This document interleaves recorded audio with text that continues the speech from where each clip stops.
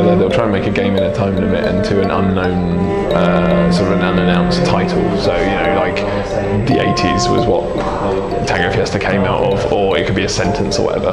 But like, in terms of what they mean and what they can do, they are like the best like crucible of creativity that I've ever seen, ever been a part of. You know, I've been making games for 10 years, and they're just like absolutely fantastic ways of bringing out the best and worst, admittedly, in people. But you know, it's like the whole deadline thing. You work with a deadline and you get stuff done.